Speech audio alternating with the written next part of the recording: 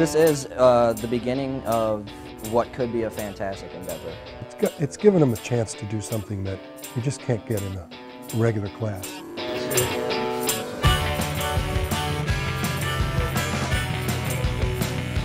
I remember coming in the first day of class and pitching my idea about the world of Oz and a monkey trainer and aspirations to be a castle guard. When I saw, Jeff's proposition or whatever for Widget, I just leaned over and checked out his paper and said, Oz, flying monkey trainer, aspires to be a castle guard and works on that. And I felt bad for Jeff because I thought people were going to laugh at him and throw stuff at him, and there'd be no way in hell that they would select that one simply because it would be logistically stupid.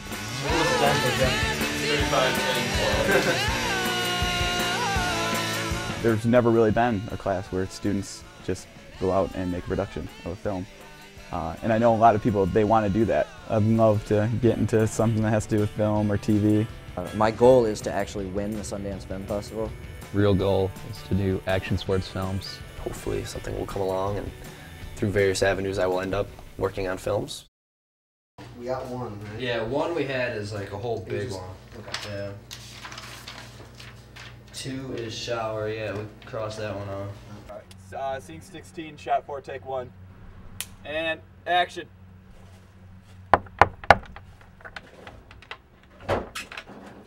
Hello. Bob Albers and I got together in a conspiratorial manner. Didn't tell anyone what we were going to do, and we just did it. It seemed to me to be a perfect marriage, and when I talked to Jeff about it, he and I agreed.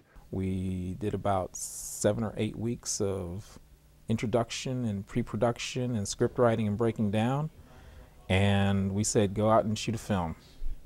We'd like to start off today by going around and getting reports from every group. It's cool to have 3 directors. It can. That's one thing that can make it take longer because they're like, well, what if we do this? And because they all have ideas and they all want to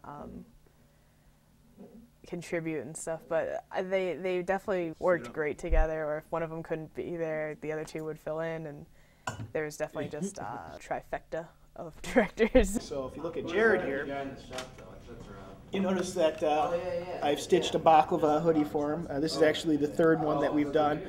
We have 2 prototypes, and we tried a number of different things. We had a mask maker actually try to make us some material that matched the color, and it didn't work out so well. The first tries looked like he had a bunch of rubber cement attached to the top of his head, and that wasn't really great. Because that's what you got. The drama. I mean, I don't want to make the mistake of having people go away with the thought that it was always happy-go-lucky, because it wasn't that. And it wasn't that because people cared. Josh and Connie practically killed themselves trying to make this production work. Should have had the script quicker, should have had casting quicker. We really just wasted a lot of time in the beginning, and that really made it hard for us, especially my department, because we were only given like a week in advance before shooting to just get everything done. All right, so Professor Ray asked me today to address the changes with the script once and for all, and just bring everybody up to date and what has happened, and publicly acknowledge so everybody's on the same slate. When I had originally thought of what Jeff's idea was going to be, I was thinking more dramatically, and it came out kind of as a dark comedy. I just kept receiving the new copies in my email and found out later that there was maybe more drama involved than I had realized. Yeah, I could say there was a couple heated battles between all producers, directors, and writers. As you may or may not know, the last 5 pages of the script have been completely changed. We have played with an idea of eliminating the brain surgery and going with a different ending. However, when we looked over the new ending, although I did prefer it, it would have been more shooting. I think that's where it sort of fell apart a little bit, in that things were happening and the script was developing, and then there were differences of opinion about the script, and they didn't get really communicated clearly between the so-called creative filmmakers and the people who were doing the writing. You know, we kept it secret from people, or we just didn't notify them of it, and that was wrong. That was a mistake. That's where I think we ran into some problems. So we probably need to do a better job of kind of riding herd on that process. I just wanted to say that, you know, it absolutely was not personal. That's the most important thing. Whether or not I'll write again is yet to be foreseen after this experience, which, you know, according to Jeff Ray, is very realistic to how it's actually going to be when writing. We'll see. It's just tough. It's really tough sort of checking your ego.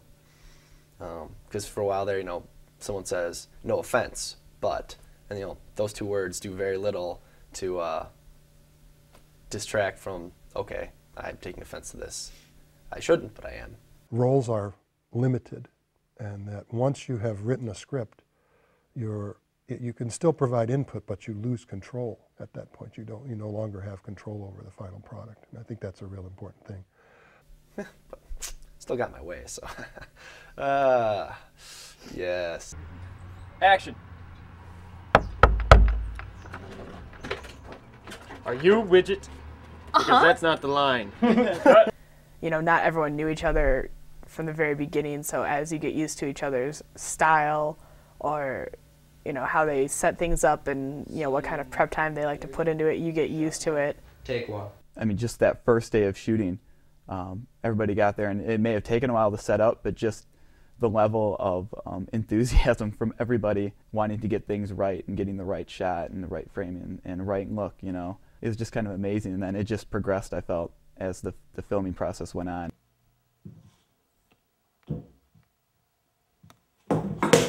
Oh man, this broke. I mean, if anybody was going to drop their sand timer, it would be Widget. So it was fun. Yeah, it definitely would make sense for her character to like use the sand timer, and we could play it off as like we meant to do it, which would be fun.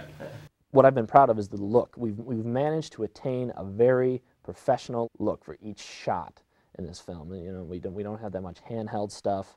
Everything is a dolly or a truck or something. There's some kind of movement, and that in conjunction with the lighting has given the overall look. I mean, it's a real movie. I've said a couple times to the class that I'm envious because I'm very much an outsider in this project. I mean, this is the students' project. They've really been a hands-off sort of philosophy for this whole shoot, and I kind of appreciate that. At the same time, you know, it has its pros and cons, but you know, Jeff Ray, he was around, he offered some guidance in the beginning and kind of cut us loose and let us work to our own devices. The students did a great job auditioning, got qualified actors. No, you don't understand. Let me go get my ditty bag. No, you don't understand. Let me go get my ditty bag. There's been real attention paid to the details, the small things that have to be done to make a film movie work. To be honest, I didn't even know who the difference between who a director and DP was. There's just so many people, you know, trying to make each shot great that it's hard really to tell anyone was specifically more in charge. I knew all we needed was an opportunity. When I start having people ask me questions, go ahead, look at the film. That was a mad rush. It was, but you know what? We got Tom Jewett on film, and I think it was worth it. He's a gigantic talent. One more, give a little head shake after Widget waves at you. Got one, take two. Action.